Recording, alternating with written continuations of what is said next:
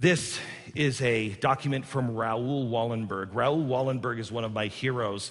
He was a Swedish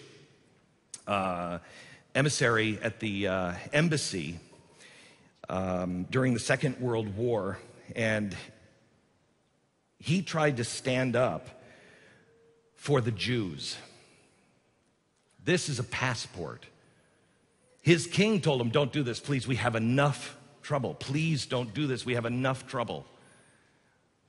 But he was in Budapest and he saw what was happening to the Jews, and he stood up. And he would go to the train cars where they had taken all the Jews, and he would take these and a handful of them, and he would stuff them between the slats of the train while standing on top of the train. And then he'd finally get them in and he'd say, "Everybody take one of these, quickly take one." Then he would say, stop the train.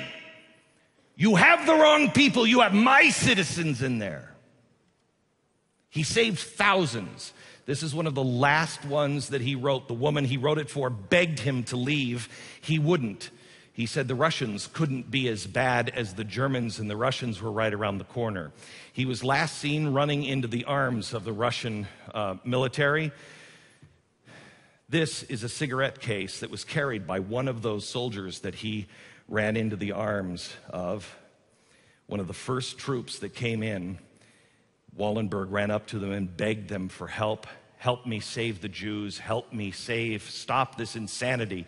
What's on this cigarette case in Russian is carved, "Let's kill all the Jews and go home." Anti-Semitism, hatred, racism, it is a human disease. We must look for the answers outside of the human race. We must look for the answers in God and Jesus Christ.